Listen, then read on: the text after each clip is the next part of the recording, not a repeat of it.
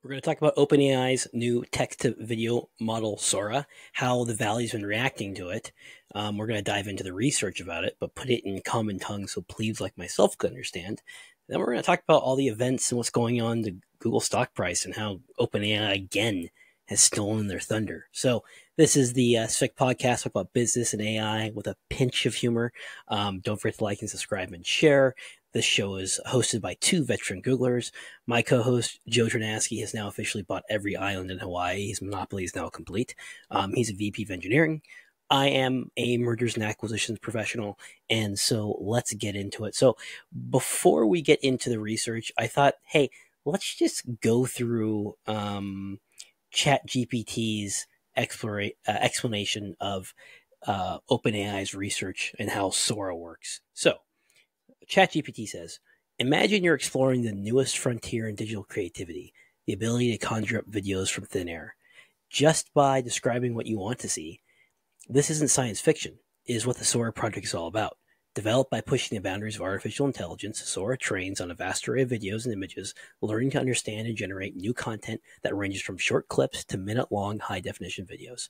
At the heart of Sora's magic is a concept borrowed from how large language models, like the one you're chatting with now, it's so awesome, I love this, learn from textual data. Instead of words, Sora deals with patches of video or image data. These patches help the AI understand and generate visuals across a wide variety of durations, resolutions, and aspect ratios.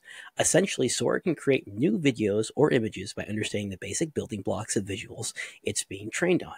Sora's ability to generate content is powered by a sophisticated type of AI known as the diffusion model, which learns to create by starting with a random noise and gradually shaping it into the desired output, guided by the vast amount of video and image data it's learned from. This approach allows Sora to produce highly detailed and varied video content, from widescreen movies to vertical videos perfect for social media, all while maintaining the quality and the coherence of visual storytelling. Moreover, Sora isn't just about creating standalone videos. It can extend existing videos, animate static images, and even simulate interactions with the digital environment, like a video game. Ooh, that is going to be... We're going to have a gaming renaissance is going to happen soon, and I just can't wait. I mean, the first part of the renaissance was the emergence of all these indie gaming studios who went direct to fans to fundraise for niche ideas that couldn't be turned into AAA blockbusters, but there was a need for in the gaming community. And then now, if you're going to provide models like these that are going to allow game designers to focus more on, like, maybe some game designers are really good at creating stories and they're really good at, like, polishing and, like, patching features and things like that, but they're not really good at, like, doing visuals and design. Models like this could help fill the gap. This versatility opens up a world of possibilities for content creation, making it easier than ever to bring imaginative scenarios to life without needing a Hollywood budget. One of the most exciting aspects of Sora is the ability to understand and respond to natural language descriptions. This means you can describe a scene or story, and Sora can create a video that matches your description.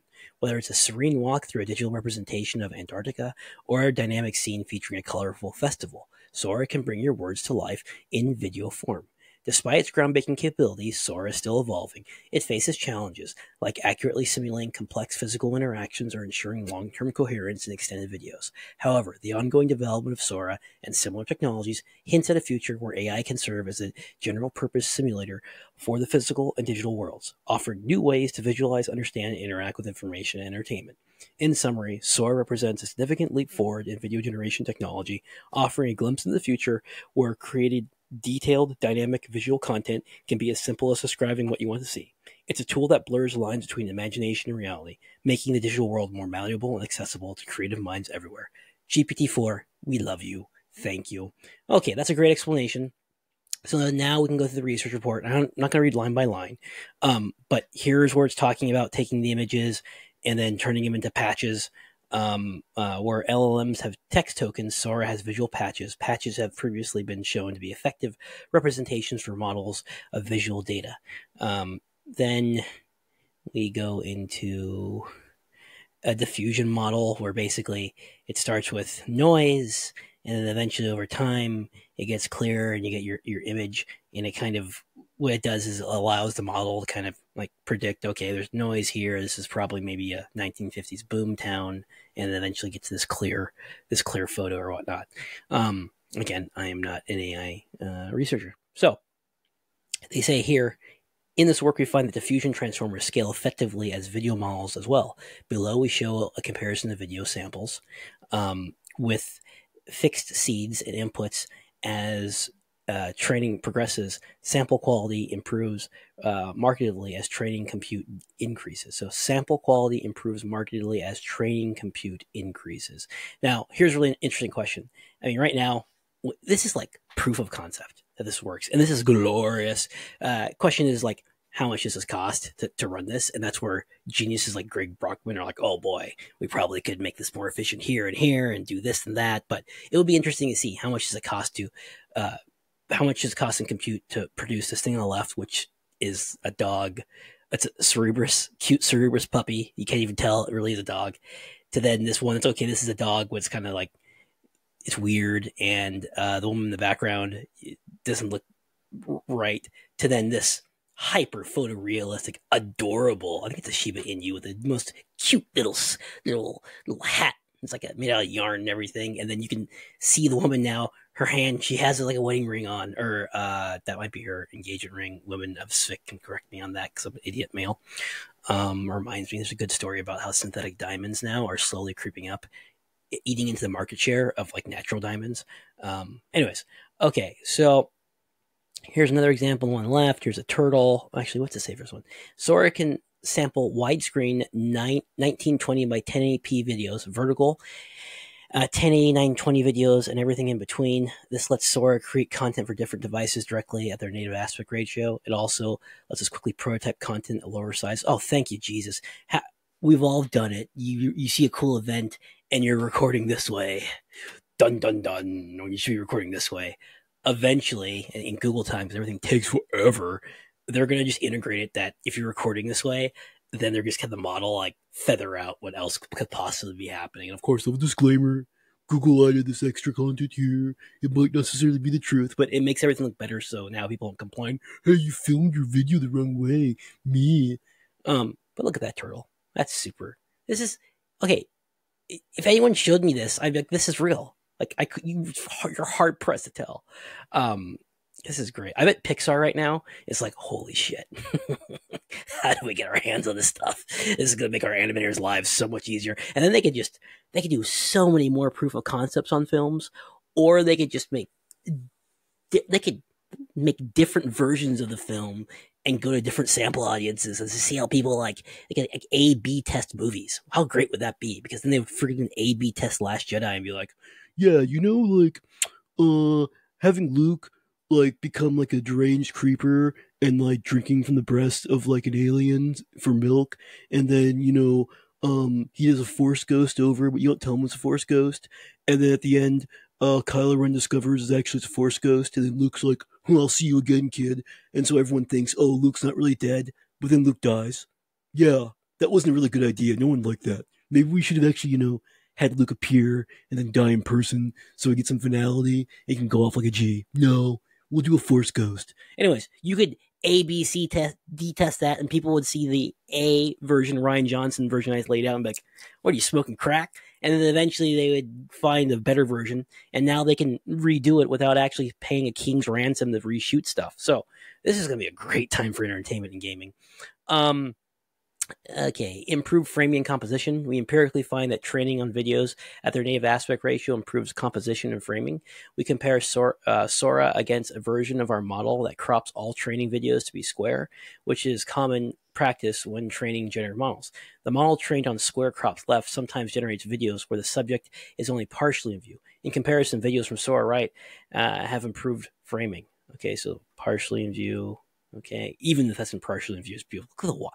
Look at the water. Like, that's real, dog. There's no way that's not real. Like, you see, that's real.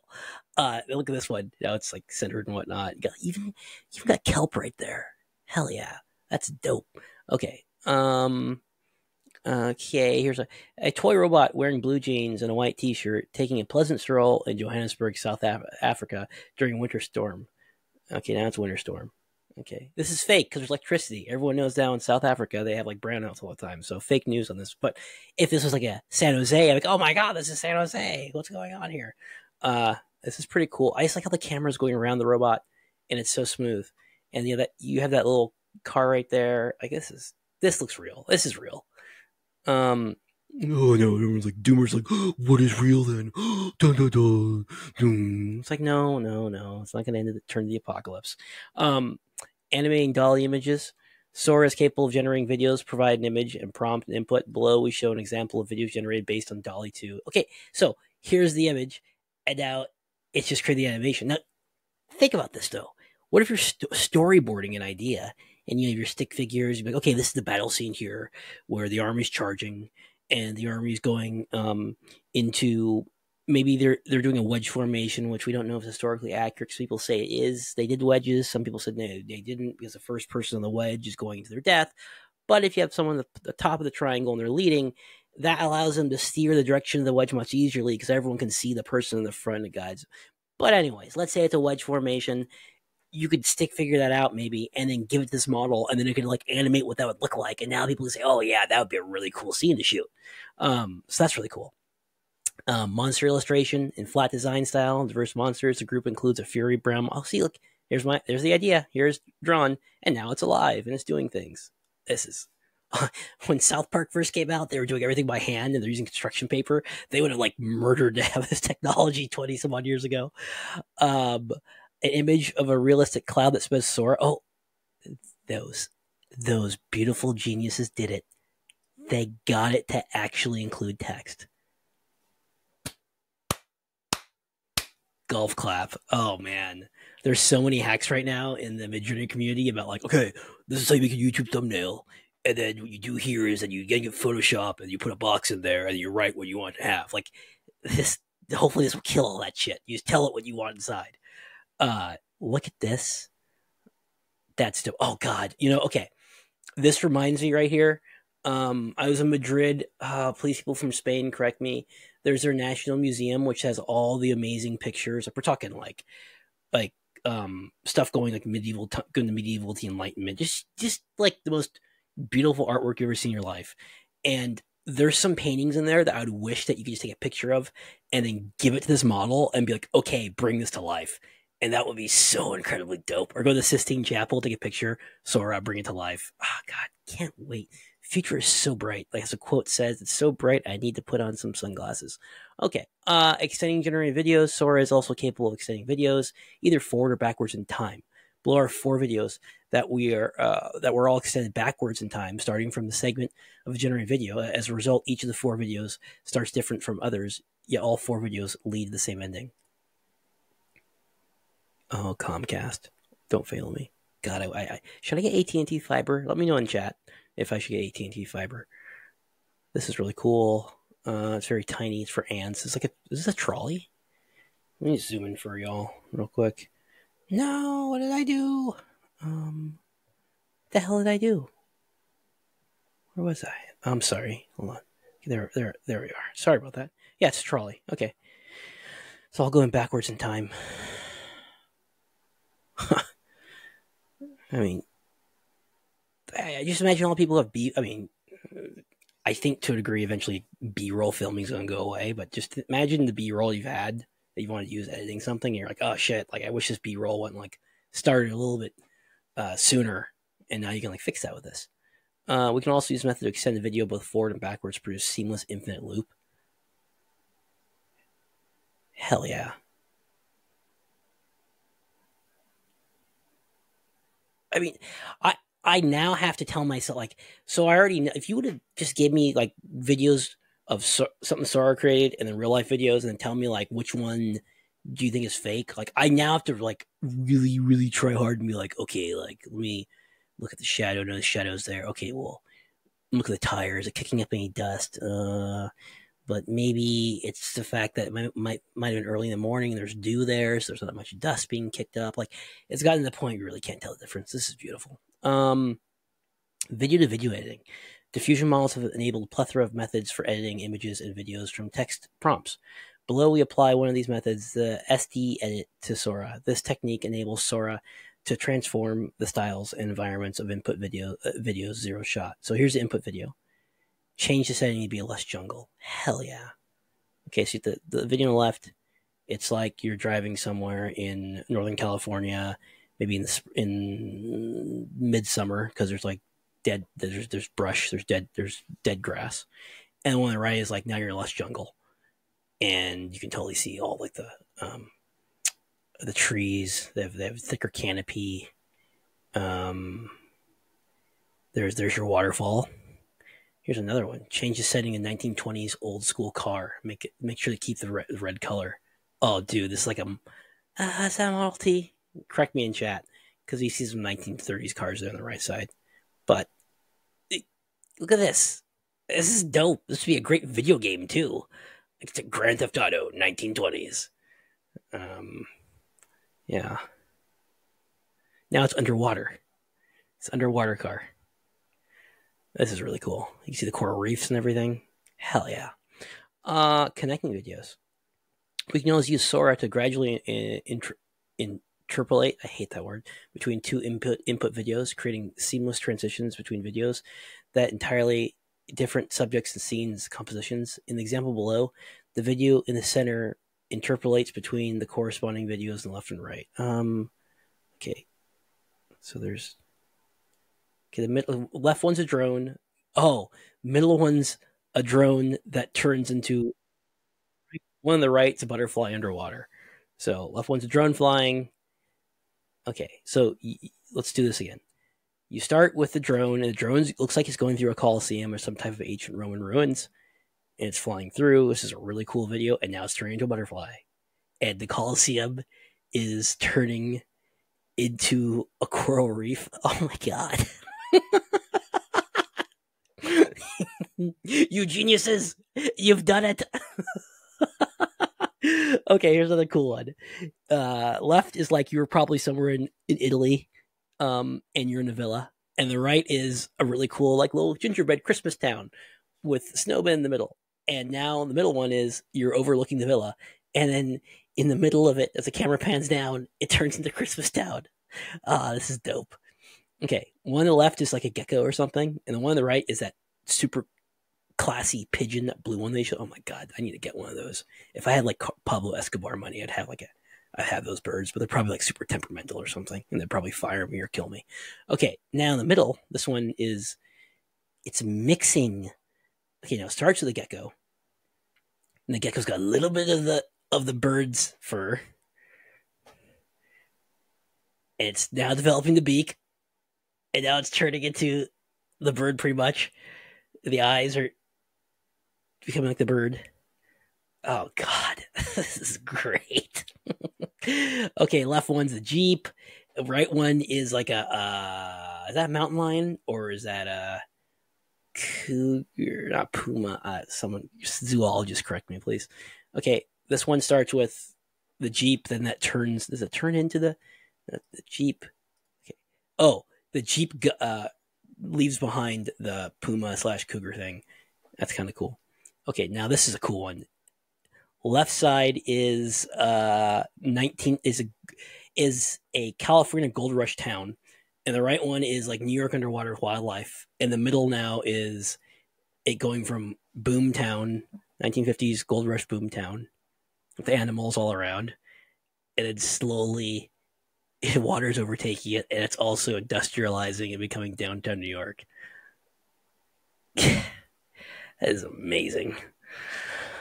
Image generation capability. Sora is capable of generating images. We do this by arranging patches of Gaussian noise in a spatial grid with temporal extent of one frame. The model can generate images of variable sizes up to 2048 resolution. That the one on the left right here. Like this is, I think the only thing that would give it away was just maybe I've never seen anyone with awesome freckles like on their nose like that. Usually the freckles were over here, but actually, you know what? Take that back. Maybe it's just a hue of the freckles, but or maybe I haven't seen enough people with freckles because I'm not a cultured person. Okay, Jesus, can still go on more. 3D consistency. Sora can generate videos with dynamic camera motion as the camera shifts and rotates. People in the scene element move consistently through three-dimensional space. Here's a couple going through like looks like Tokyo in the winter. Cherry blossoms are going through a small little market. Look on the left-hand side. You can actually see inside the market and see it's selling jewelry, and this one's selling this type of food and jams and cakes. And then the scene shows a river with 2 bridges, and you're seeing the whole entire skyline of Tokyo. There's one on the right. This looks like Yosemite Falls. Absolutely stunning. And it's 2 people are hiking. Like they're holding hands too. And their path is kind of going away, but we'll give them that. That's fine. But then there's falls there. Like, hell yeah. Large coherence and object permanence. A significant challenge for video generation systems has been maintaining temporal consistency with sampling long videos. We find that Sora is often, though not always, able to effectively model both short and long range dependencies. For example, our models could persist people, animals, objects, even when they are occluded or leave frame. Likewise, it can generate multiple shots of the same character in a single sample, maintaining the appearance throughout the video. So left one, you have a cute little dog, Dalmatian. On the right, you have a robot. Does not have a cute face. Big mistake. You got to put a cute face in your robot, and then people will treat it differently. They actually should do a study on that. If they put make the robots cuter versus robots that are not cute, and how humans interact with it. There was a research paper Joe showed me 4 or 5 years ago where they had these robots released in Japan, and they specifically put them near kids to see if kids would terrorize them. And then the robots would learn, if they get surrounded by so many kids that they need to move in certain directions and not get terrorized, or that they need it closer to humans, parents, and the kids will be on their best behavior. It was pretty cool. We'll dig it up later. There's a guy eating a sandwich. This one is simulating digital worlds. Sora is able to simulate artificial processes. One example is video games. Sora can simultaneously control the player in Minecraft with a basic policy while also rendering the world and its dynamics in high fidelity. These capabilities can be elicited zero shot by prompting Sora with captions mentioning Minecraft. There's 2 examples of Minecraft game. This is really cool. It's just generating as it goes. This is going to be a video game revolution. Discussion. That's kind of cool. All right, now to put this in perspective, here's where we were about a year ago. Someone was telling me the one on the left, this is Will Smith eating spaghetti. Really stay at the eating fries, looking really weird. And then here's one on the right. It's Sora, looking freaking awesome. And Siki Chen said, I never understood how so many people can look at AI and simply scoff at all the flaws they see today. Do they not understand that technology improves? Yeah. Enough, Will Smith. Okay, that noise is disgusting. Okay. Yes. People have this weird blindness to the path of progress. Some people might not get it. Some people, it could be willful blindness. Other people just don't see it. Large corporations have this. When you're trying to propose a new plan or project or policy, and you tell them it's something that's going to iterate and improve over time. Most late stage corporations don't have the type of people who want things that evolve over time. They don't understand that you need to launch something and have it interact with either your company or society so that you can get feedback to improve it. They don't like that.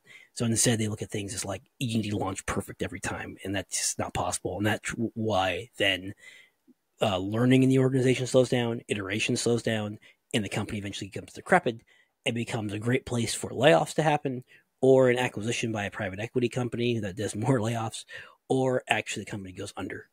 It's a never-ending story, and you see it happen to tech companies all the time, but at a faster clip. Because the foundations of tech companies are built on software or hardware that's constantly changing. As soon as you ship something, it's already out of date.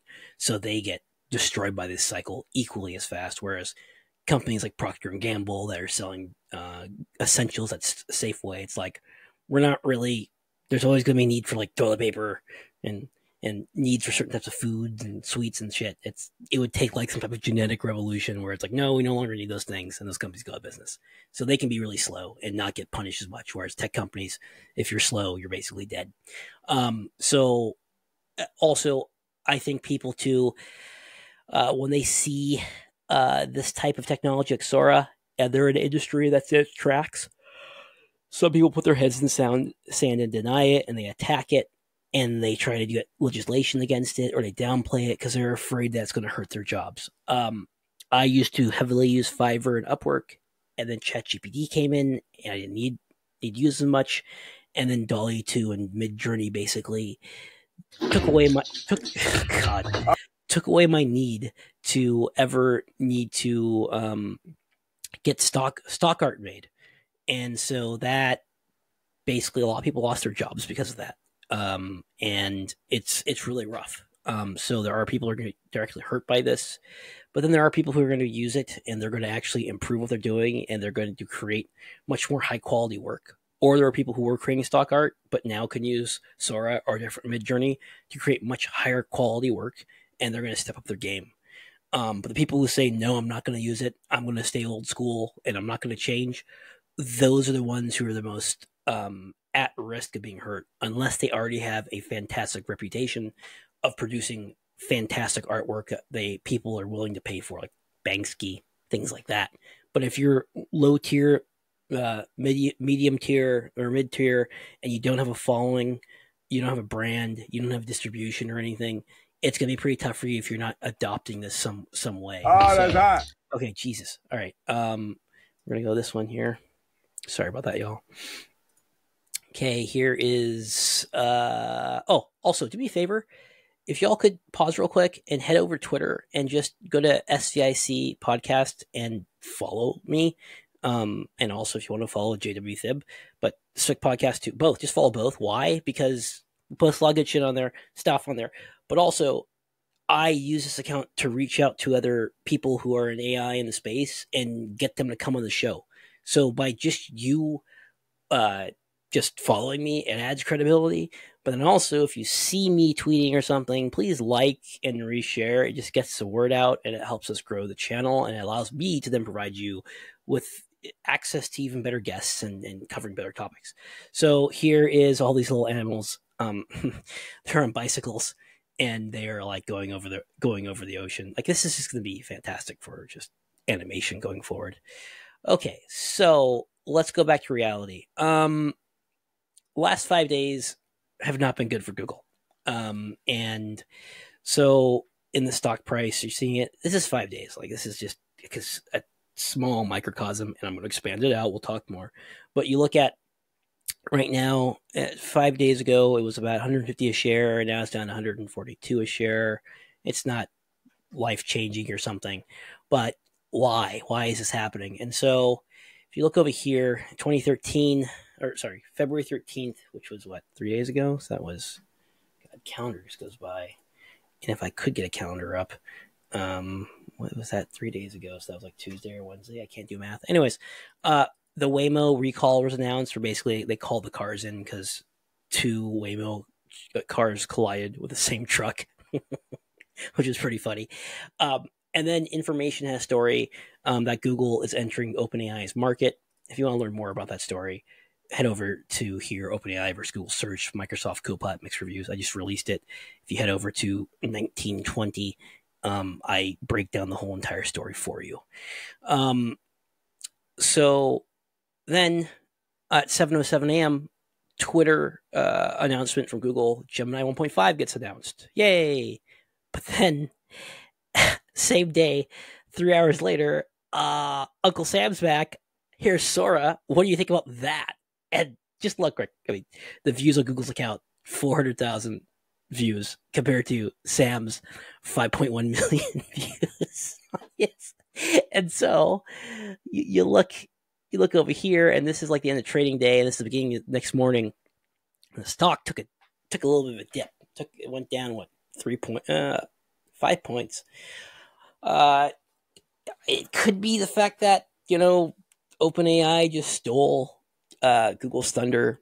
It could be that Gemini 1.5, which sounded cool, was like larger context window, but how much are they going to cost us? I mean, what was cool for us nerds is it did the needle in the haystack test, and it showed that it can perceive much more in its context window than previous models could. And if you want to learn more about that, I did a video. Let's see here. It's called Gemini 1.5 Gemini 1.5, and this 1 million token context window. So going back over here, we had a drop. Now, if you go back 6 months, I mean, the stock is still above where it was in November. You go back 1 year, still positive. Go back 5 years, I mean, you're in good shape. And you go max, it's like ridiculous. So here's the thing. If you were starting at Google around 2021 or so, you get your stock vest here around this area. By the time you hit your 1 year cliff, or what they might do is they probably will vest you within your first few months. You might start getting some equity like pretty soon. Some companies, it really depends. Some might say in the first couple of months we might give you some partial vest of your equity. Others might do a 1 year cliff, which is traditional, and say, okay, you started November 12, 2021, not until November of 2022, you get your first vest. So now you get 25% of your equity, and it was originally granted to you at 149, which basically means when you first join, they look at, okay, they said in your comp package they're going to give you $100,000 worth of Google equity. At your grant date, let's say it's November 12th, they look at the current value of Google shares, $149.65. They get your 100,000. They divide it by that stock price, and that's how many shares you're going to get over 4 years or something. They recently changed it. They say like we give 33% in the first year or some other bullshit, but just keep it easy. So you go back over here, and now you were granted 149, and now this is kind of underwater. I mean, you have the shares, you can cash them in, but it's kind of weird because you kind of feel like maybe I shouldn't, maybe I should or something. So you have this weird situation where you have people for a couple of years that are like underwater. I mean, they could cash out, but then eventually it got back to even. But still, you're not getting any appreciation on those shares. Whereas when me and my other friends used to work at Google, like way back, like we were getting our shares, and I wish I had like held all the way here. I mean, be balling, but we were consistently getting appreciation, which is a nice story to have. Whereas these people who joined recently are not getting that. And so it's really a tough situation for people to be in the company.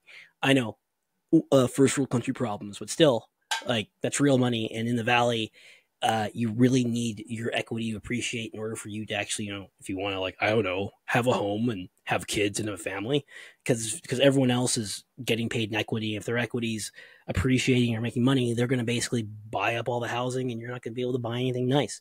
So, interesting situation. Let's go to next. I want to start going to reactions from people. Oh, not reactions. Here's another video of people asking, hey, can you have this thing make some nochi? This looks really weird. It's too complex. But still, I mean, the background looks great. Grandma looks kind of creepy how she's doing her hands. But it still takes time to get to where we want. Let's go to the next one. Let's see here. Here's one. Futuristic drone race at sunset on the planet Mars. That looks really, really cool. I like that. Looks beautiful. Here's another one. A half duck, half dragon flies through a beautiful sunset with a hamster dressed in adventure gear on its back. It's like kind of like flying backwards. That looks neat. Okay. Yes. So support the show. Go to patreon.com/sick. You can get exclusive episodes. These episodes have no ads or anything on them. So far, we have 12 episodes out. Try to put out three a week. For $5 to get you access. Supports the show, keeps us going. I quit my job and went full-time into this. So every dollar that we can get counts to keep the show going and going forward. And also we use those dollars to reinvest into the show and make it even better. Now, we have different tiers. $5 a month gets you access to our Patreon videos on here. Access to our reading list, which we continue to add more and more and more papers to. You can actually take a quick look at it over here. Let me show you to it. We got Joe is adding research papers to this thing like regularly. Just tons of research papers. Plus we have summaries of the research papers. So you have the best research that me and Joe are reading, but then we summarize it. So you necessarily don't have to go into the research, but if you really want to like go deep, you can. So there's a lot of great stuff in there. You get access to that for $5 a month plus our exclusive videos. And then $10 a month, you get the ability to ask questions of our show guests. We are having Anthony Repetto come through. He's a mathematician, self-taught. 2017, he was one who said, hey, mixture of experts for large language models is going to lead to some of the most powerful AI models we've ever had. And he was like one of the first people to actually call that out back in 2017. And lo and behold, GPT-4 is using a mixture of experts, and it is like crushing. Then we're having Matthew Young. He's a colleague of mine from Google. He left Google to start an AI company, which basically provides teachers with AI analytics support by using large language models. So they can go to just a chat prompt, be like, hey, who are the best performers? Which students are performing well? How are my students trending compared to last year's class? Do you see any areas of need for improvement? And this thing is a data analyst and will look through all the teachers' academic information on their students and give them usable insights so that they can then translate into action plans to make their students more effective. And then we are having Zach Koalos come through. He's a venture capitalist. He's going to talk about the state of VC and then what's going on in San Francisco. He's trying to fight the good fight and help out things there and help San Francisco turn around. And then I am chasing the founders of Multion, who have an AI model that works in your Chrome browser and basically can take action for you on your behalf and make your work much easier to get done. So anyways, a lot of great stuff. Support us over here at SVIC. Go to patreon.com/SVIC. Let's go back to the show.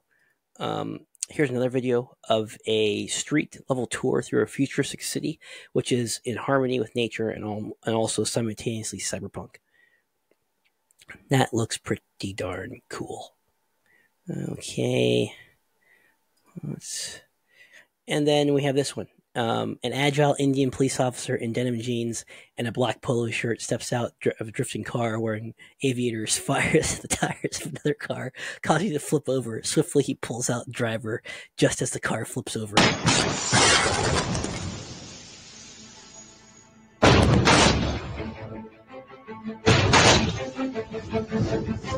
Amazing. Look at that. The cinematography.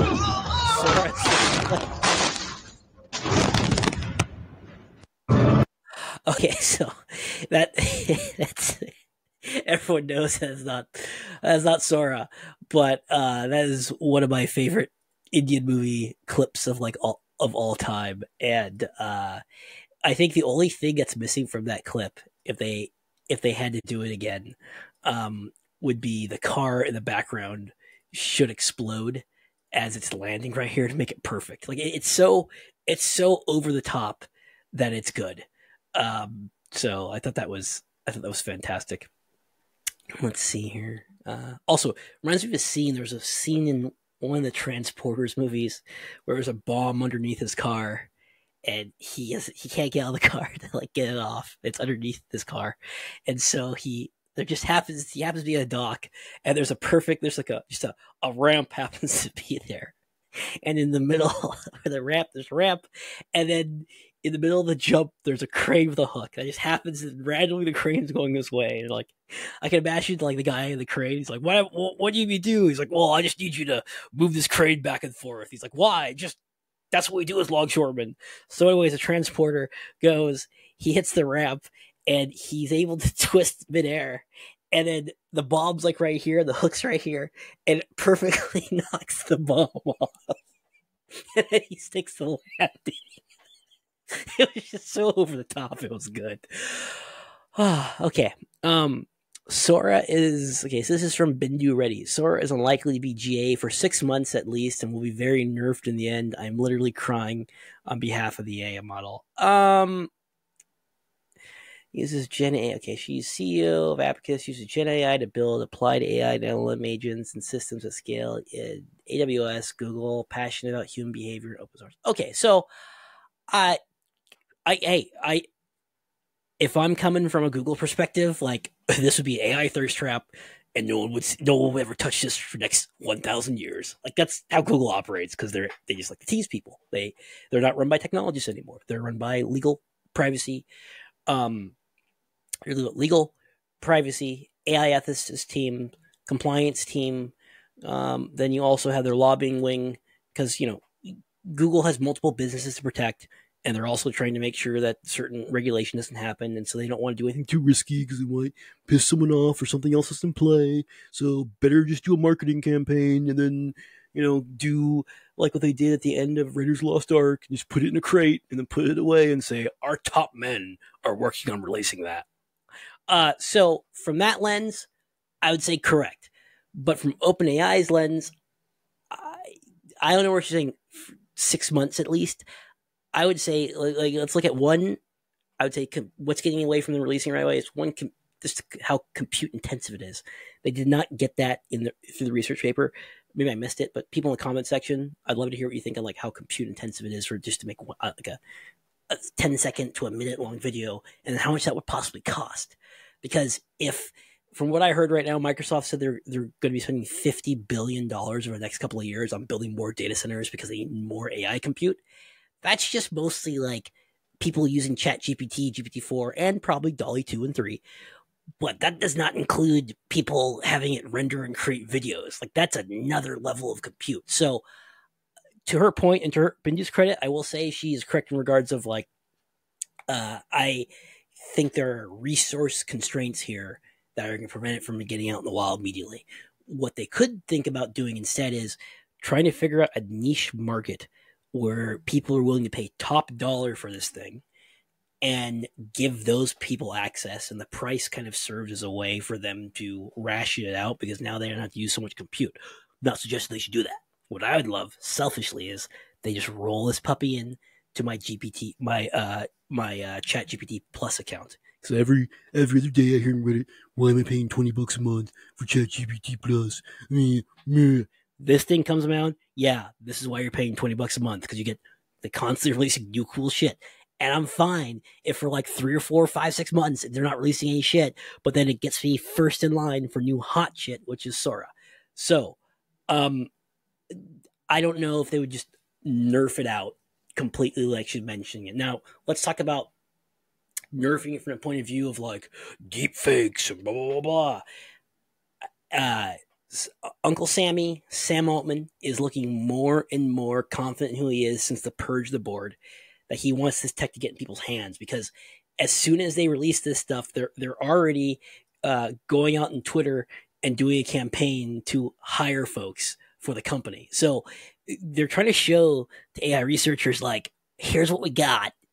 Now we're going to hire more people because we want to ship this stuff. If they go into Google mode of AI thirst trap, they lose their momentum. So she says unlikely GA for 6 months at least, and be very nerfed in the end. I'm going to share this with her. I'd love to hear what she says about being very nerfed. Does she mean like, I think obvious nerfs are like, hey, could you make a video of like Jordan Thibodeau, like doing some illegal activity? Yeah, that's nerfed. Porn stuff's nerfed. Smut's nerfed. Everything. Political's nerfed.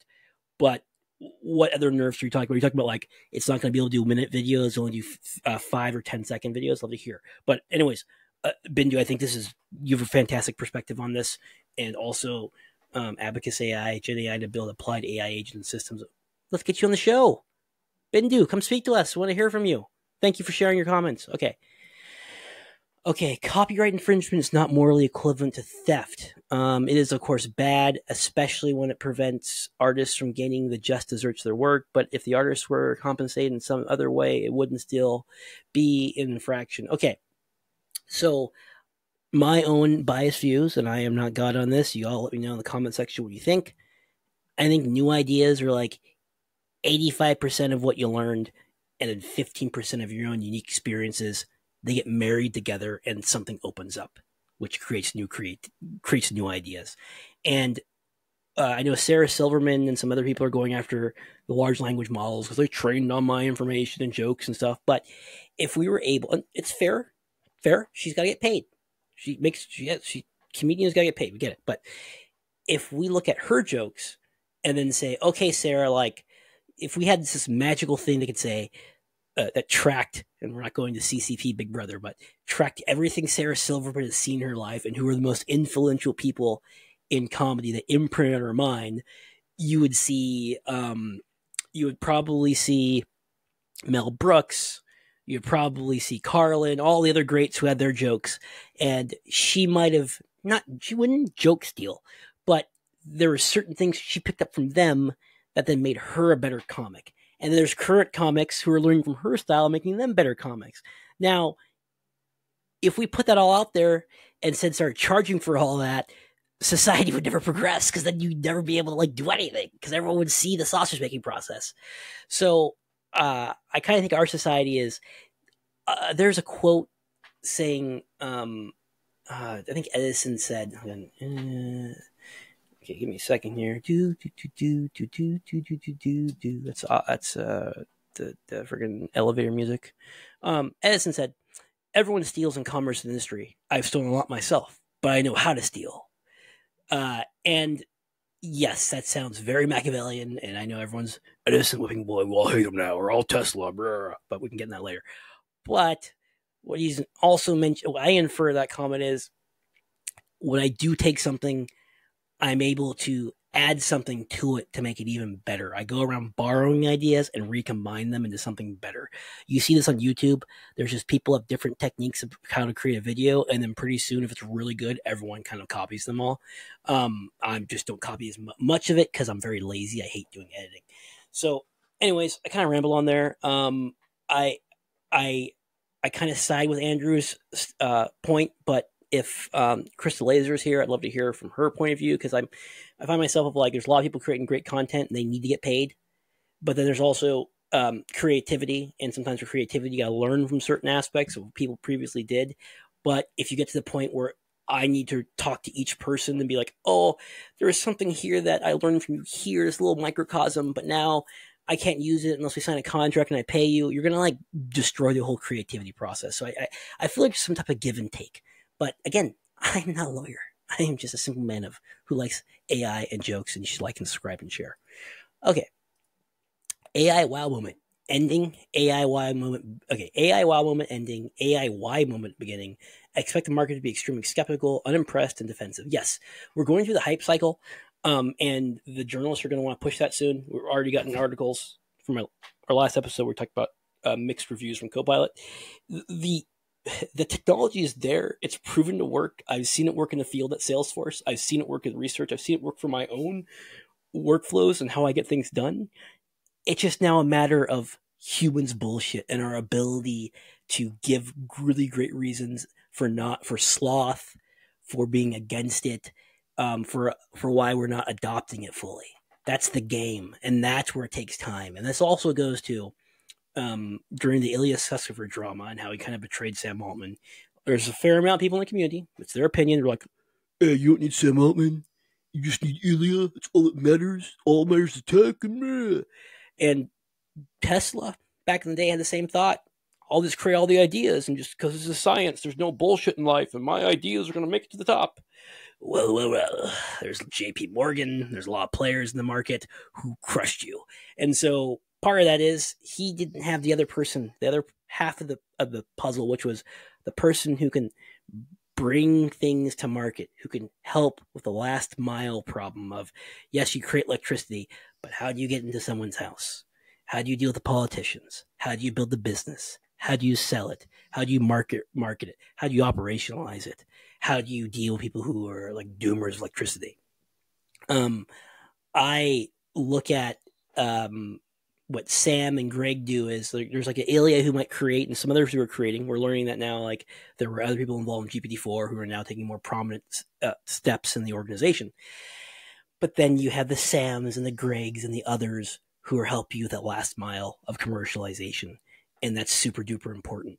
And so right now, I think, yes, we're going through a hype cycle. I think there's a lot of money that's being invested in a lot of foundation models that are not needed. And a lot of people in Silicon Valley who wrote blank checks are going to get excuse my language, are going to get crushed hardcore because Sam keeps on driving the price of these models down cheaper and cheaper every quarter to 6 months, every 3 to 6 months. That being said, great if there is some type of consolidation, the hype cycle goes away, because then we can start focusing on the real companies that are adding value. There is a lot of value being added here compared to previous hype cycles, and we will go into that in a second. Let's go to the next thing. Brad Nuremberg, you're not a Silicon Valley veteran until you've ridden a hype cycle or two. Well said, Brad. ML engineer at Planet, mentor at FDLAI, Dropbox, Google, made co-working interest ML space. This guy's got a lot of shit in it. This guy's a lot of stuff going on here. Nice job, Brad. Yes, gosh. How old was I? When the first .com bubble happened, I was 14, 15. Back then, we had 56K modems. Yeah, if you want to play Unreal, you gotta tell your friend, okay, before I hang out this phone, because we don't have cell phones, because most kids under 18 didn't have cell phones back then. I know, right? Yeah, we'd be like, okay, we're gonna go into this server, and you're gonna join this team. All right, great. Hang up. Start your 56K. Actually, first, Mom, stay off the phone. Stay off the. Why do you call on? Auntie's okay. You can call her later. I just need an hour to play. AKA 3 hours. You go to Unreal and you're like clicking around. You're like looking for a game. And of course, your friend's not in the server you agreed to. So what are you going to do? Okay, luckily you're in an apartment complex like me. You're like, Mom, don't touch the phone. Don't touch anything. I got to go. Be right back. And I open my apartment, go down to my uncle's apartment, like, can I borrow your phone, please? He's like, sure. And so he gives me the phone, and I have to then call my friend's neighbor because his line's blocked. Like, hey, Sue. Oh, hey, Jordan. Can you tell Carl that he should be in a different server? Oh, sure. I'll get him right now. And that's what things were during the olden days, kids. And then when Xbox, once shout out to Michael, Michael and then Michael Senior's dad who helped me get broadband connection. So after my mom passed, I had my grandmother who took care of me. She was born in the Great Depression. Awesome. Rest in peace. But she didn't understand the concept of like broadband and why you need it. And if I was born back then, I wouldn't understand it either. And so my friend's dad came over and like sold her on it because he wasn't doing, well, he was a good dude, but also the fact that his son was bitching and moaning that I wasn't playing Xbox Live with him or playing games on or RPGs with him. So, Dad, you need to get him broadband. Get this poor kid broadband. He's a good kid too. He didn't say poor kid, but anyways. So I get broadband, and I was like, oh my god, I can like make phone calls and play video games. Like, this is the best. So, anyways, the .com crash happened. I went through that. And then I went through the financial crisis. I was like, right when I got out of college in 2011-ish, and then got lucky and got a job at Google because I got written up in the newspaper like random deranged brown person survives adversity next. And so someone read the story. I was like, you want a job? I'm like, where? Google? Okay, it was Google McDonald's, but whatever. So I went through that. But then during those hype cycles, there was Web 2.0, which I don't think anyone knows what freaking Web 2.0 means. There was the hype cycle of social media. Everyone was a social media entrepreneur and a social media this and that and this. There's mobile. Mobile's the way. There was the VR bubble, which I still don't understand. There was, and that was started by Zuckerberg because he got his money, bought Oculus, and everyone just followed him. Then there was crypto, just absolute mania. There's gamification, everything going to be gamified. Gamification's the biggest thing. Zynga, all this different crap. There were scooters. Never understood freaking scooters. Never will understand scooters like ever again. Anyone who invested in scooter deals should be banned from capitalism. And then there was what was the last one? It's like right on top of my head right now. Well, I said crypto already. There's probably something else I'm missing. And AI is going to go through a hype cycle. But here's the thing.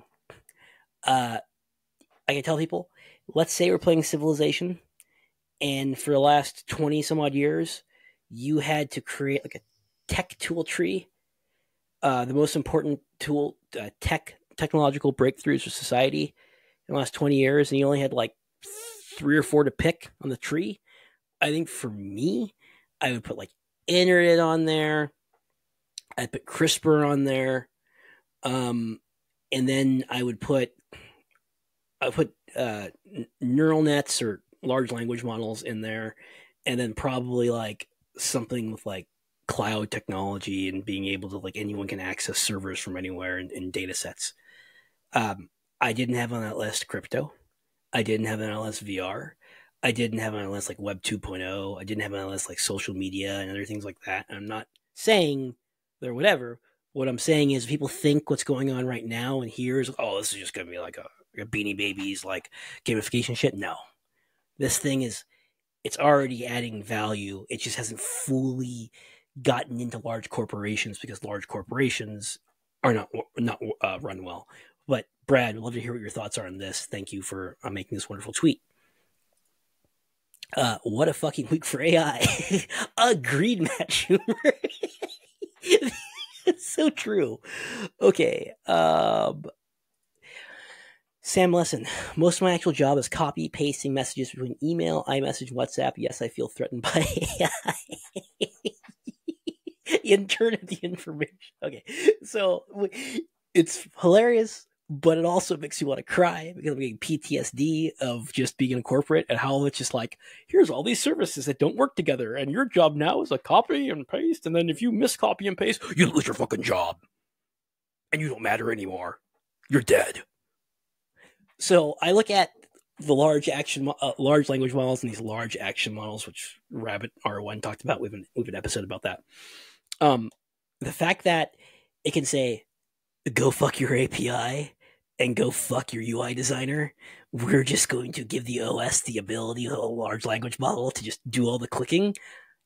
Hell yeah. Like, this is just like the greatest thing of all time. And maybe it's just like I was in HR, I was a head corporate monkey where like a lot of the work was like copy, click, paste, copy, click, paste. Like most of you engineers are like, really? People work that way? Like you don't like have APIs, you don't have the code, you don't do scripting? Yeah. That's how the world works in a lot of places. Real talk. So Google has AppScript, and Google's internal HR systems were basically held together by AppScript. And there was one point where the AppScript team back in like 2014, 2015 was like, AppScript, it's not as important. Like, we probably are going to deprecate it. And somehow that conversation got to like the VP of HR is like, no. Like, and they had like all hands meeting, like, this is the reason why you're getting paid right now. It's because of AppScript. And the engineer's like, why are you using this stuff? Like, it's very decrepit. And like, why aren't you like code this way and that? It's like, we're in HR. Like, the fact that we found a couple people who can know JavaScript / AppScript was like amazing. And that's how we got here. And then we begged them, like, can you like do like maybe like no code solutions where people could just like, they could just say, I want Gmail to connect to a spreadsheet and then send out these messages. Maybe like have little boxes that connect.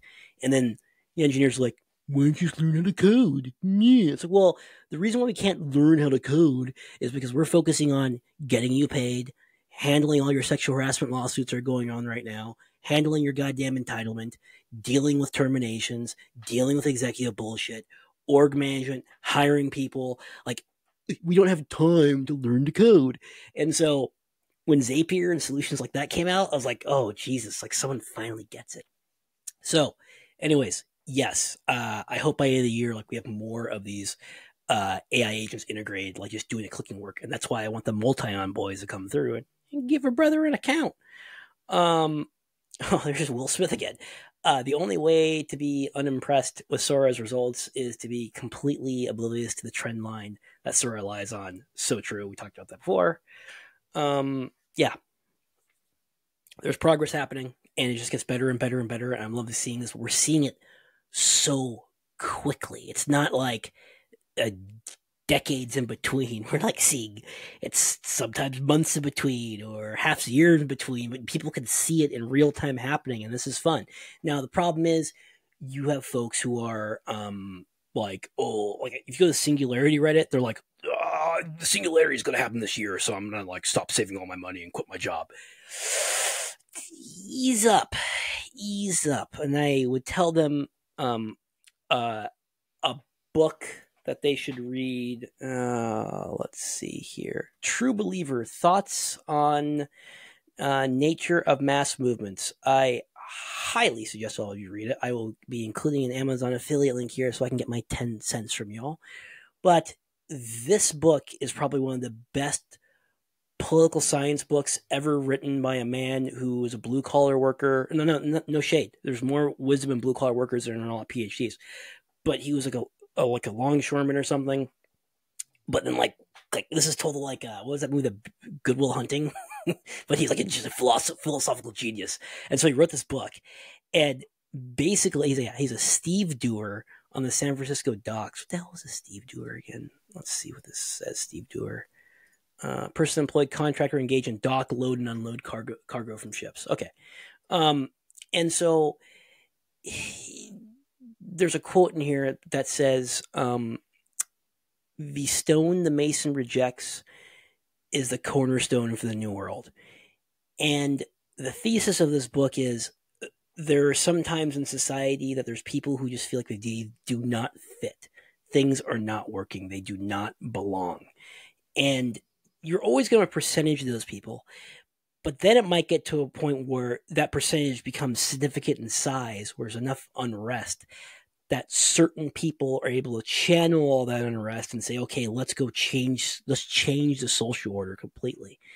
And this is about how these people feel that things are so bad now, but if we make this new world, things are going to get better and things are going to be tolerable for us. We just need to wait for this. We just need to push this new world forward because all my problems will go away. And they're called true believers. And Singularity has a lot of true believers right now. And Sam Altman said what's really interesting is each time we come up with a breakthrough, like society goes up like 15 crazy points. And that's what you're seeing right now is you're seeing some people who feel that society is completely flawed. There's a lot of problems with society. But they look at Singularity as salvation. And they think it's going to happen so soon. And they think it's going to fix all their problems. So you'll see people like, why isn't it happening today? Like, what's going on? Blah, blah. And it's an interesting point of view. But anyways, it's a really good book. But also, if for founders in the audience who are trying to build teams or whatnot, what I saw working in acquisitions is that certain founders, people were working there to get paid. You have bills to pay, and you hopefully make some money. But also the founder had this charisma and had a vision that people felt like, I'm working for, not just working for the paycheck, I'm working for something more. And I didn't see that. I saw it in the acquisitions, but I never worked under a founder like that until, when I was working under, Larry didn't know me, but like when I was in the hierarchy, seeing Larry and his vision about like how you just want to make the world better. And I experienced the vision because I was poor, but Google allowed me to get free resources through a search engine and made my life better. So I realized the vision. Funny thing is when Google got bigger, we never focused on like, we want to be the best in this and dominate this and that. We constantly had to take anti-monopoly courses. And literally the courses were like, should you say you want to crush the competition, or should you say you want a viable market with lots of entrants that make sure everyone can have a seat at the table? And of course, it was never crush the competition. It was a ladder. So it was basically like beta trading. Yet you get paid based upon crushing the competition. Like sales doesn't get paid from like losing a deal. They get paid from crushing the competition and closing a deal.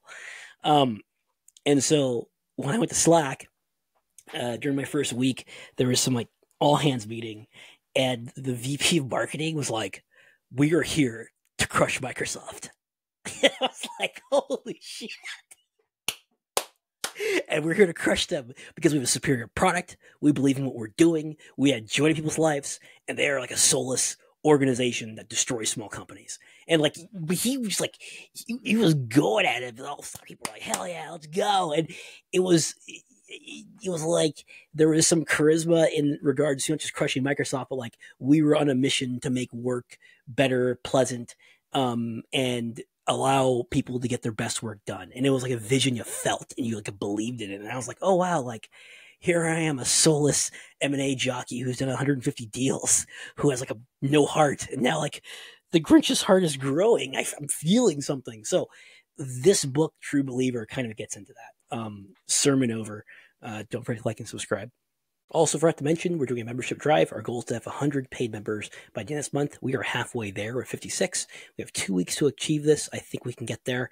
So go to patreon.com/SVIC. And for $5 a month, you get access to our exclusive videos that are ad-free. We produce 3 of them per week. Also, you get the ability to see our reading list, which is fantastic. So head to patreon.com/SVIC. Thank you.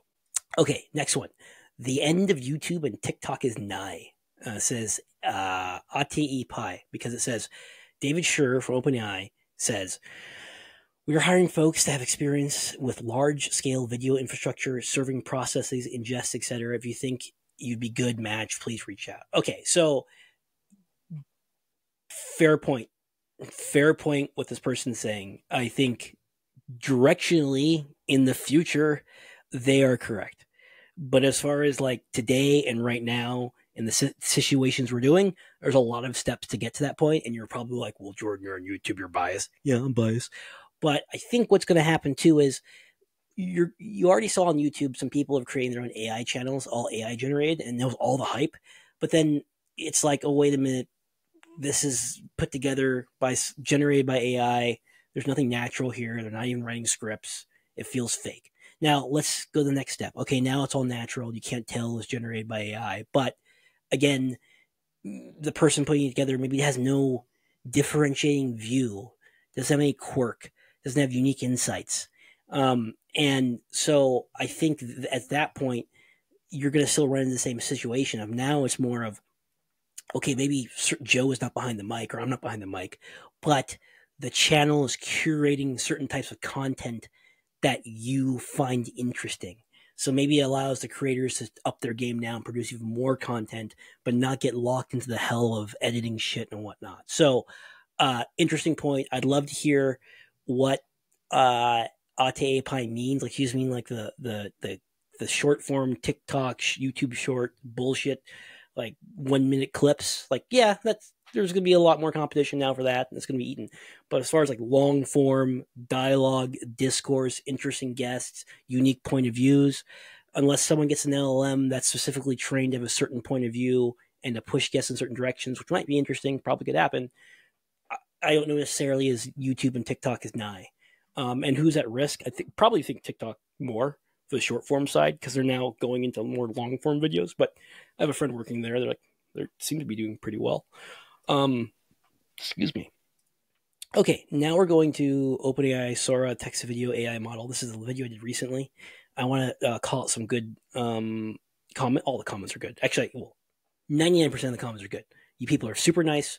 You're friendly. You don't get into huge spats with people. If you do debate people, you don't go into ad hominems. And that's what I want. I want people to feel welcomed in the community. And you see me sometimes go hard on people, and I go hard on people when they're fucking douchebags. Like when they try to be an asshole. Like I'm like, hey, go unsub. Don't have to fucking be here because I'm doing this shit for free right now, and I don't need to put up your fucking shit. Or people who disagree with us, but they do it like adults and are nice. We appreciate you. So keep commenting. And people who do agree with us, keep commenting too. So DC Cinzy. As a cinematographer and filmmaker, I do not understand how people in the field are not super excited about all this. Agreed. I could not sleep all night after watching these samples. We're at the point where if you have something to say, the technical aspect is not a limitation any longer. Ding, ding, ding, ding, ding. A Gutenberg press moment. Finally, the industry will have to step it up and stop hiding behind the cold technique. Amazing. You're going to get a thumbs up, and that is a high FTA comment. Feel the AGI comment. Inside joke. So, Ilya Susserberg would literally go to people who were interviewing at OpenAI, and their first question he would say, "Do you feel the AGI?" And these engineers would be like, "No." Can we end this conversation? So it's kind of like, And he also would build effigies of like little wooden statues, be like, "This is unaligned AGI. We need to crush it." And he like burns it and stuff. And people are like, you been on that fentanyl? You been on that wacky tobacco? So we say, feel the AGI is like an inside joke. When someone says high FTA or high FTA energy or whatnot, it means you're doing something positive. Okay. Quite seriously now, I'm getting a bit nervous. This is from Coldy. Gemini 1.5, Sora, Apple Vision Pro, and probably several other new systems all arriving so rapidly. Fast forward 2 years and the abilities of AI will even be more astounding. Agreed. I'm probably not getting nervous because maybe there's a mental defect I have, but if you're nervous, there's probably warranted opinion. I appreciate you. You're one of our best. You're one of our core community members. The pace of AI progress and that convergence is going to lead to serendipitous synergies, which will drastically change the world real soon. Now, super interesting. I think entertainment, gaming, definitely. We even saw people who are doing AI fake calls with Biden's voice. I mean, it's gonna be crazy. The political season is gonna be it's gonna be very interesting. And also another take on this. If they release this model without it being aligned and it could do political things, like OpenAI is going to get so much flack. And let's say Donald Trump wins, they're immediately Democrats are just going to point the finger and be like, "It's all OpenAI's fault. It's the AI that caused all this shit." Just like they went on social media last time. And if Republicans lost, they'd probably like, "It's the AI's fault." Me, also not a political show.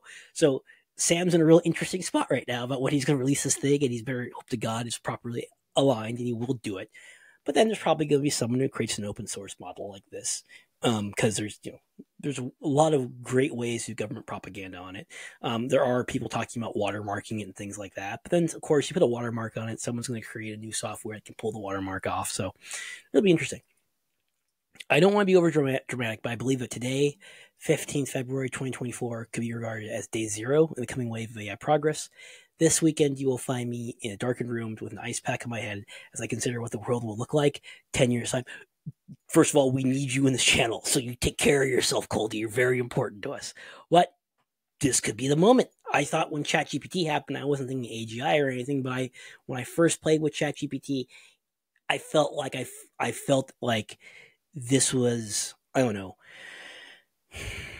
it was almost like I was seeing a new revolution happen in front of me. Like it was like a new industrial revolution. Like this is something different. This is a computer that could talk to me and understand unstructured data. This is something magical here. Sora, I think it's super magical too. I think it's super awesome. So feel the AGI. Don't hurt yourself, please. Let's see. Okay. I am impressed by the advancement in temporal continuity, but I have 3 issues with the first iteration. Text remains a problem. I don't think it's coincidence that the first scene is set in Tokyo and not in New York, where the signs would be in English. Oh, good point. Human realism. While the facial features are great, there's no facial movement. Additionally, when there is movement such as the cat in bed, it becomes obvious that's AI generated. Any hand movement also exhibits a familiar AI glitch. Media translation, there's no image-to-image or video-to-video transition to see how it combines different modes. Okay, so to be fair to him, I think this comment was made before the research was released that shows the video-to-video transition and see how it combines different modes. But good points. I think the points in regard to text and the facial issue glitches are true.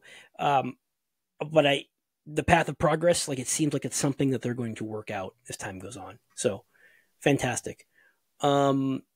Last thing, we have the Sick Podcast LinkedIn page.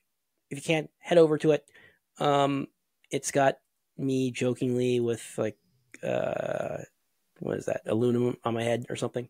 Go over to Sick Podcast, like it, follow, like and subscribe, and share all of our stuff. If you can, make sure to go to Twitter too, Sick Podcast, like, subscribe, and share, and go to patreon.com/fic. Your contributions mean a lot. It allows us to put out great content. We are all in on this show now because I'm putting full-time effort. That's why you've gotten 5 or 6 videos from me this week. Like Jesus. Patreon.com/fic. Thanks for being amazing. Have a great weekend. Have a great 3-day weekend. I'll talk to you a little later. Bye.